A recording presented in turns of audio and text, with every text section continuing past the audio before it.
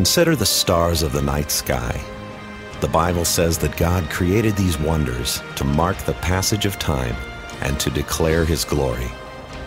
As the earth spins, the stars rise and set with clockwork precision. Stars are incredible sources of energy, glowing hot globes of hydrogen and helium gas. Our own sun puts out more energy every second than 100 billion nuclear bombs.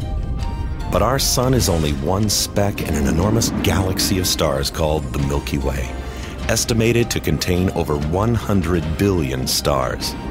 But the Milky Way is only a grain of sand amidst a sea of galaxies. An estimated 100 billion galaxies are in the visible universe alone.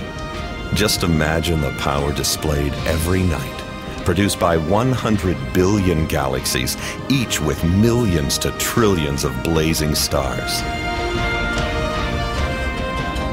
Yet God just spoke them into existence.